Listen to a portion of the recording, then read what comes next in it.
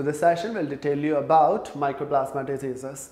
Mycoplasma are known to cause diseases in humans, in animals, in plants. So we'll be discussing some important diseases. Those have been asked in exams. The very important disease if we can talk about, little leaf disease of brinjal. What happens in disease is shortening of petioles. You must be knowing about petiole, which supports the leaf.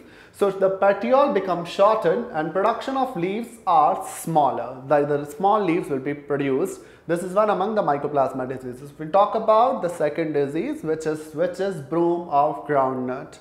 What happens in this disease? There is this excessive multiplication of leaflets, which gives infected plant a broom-like appearance. There will be a broom-like appearance. Leaves are smaller. Chlorotic. Chlorotic means they'll turn yellow, and the plant is stunted. Stunted means the growth is stopped. The third disease is called luster yellow disease in sunflower. Again, the chlorosis be happening. The leaves will be turning yellow, and what you call that is what I mentioned you, chlorosis. This is the yellowing of leaves. If we can talk about the disease in humans, this is male sterility. In humans, mycoplasma infection can cause you genital inflammations. In next session, we'll be detailing you about kingdom protista.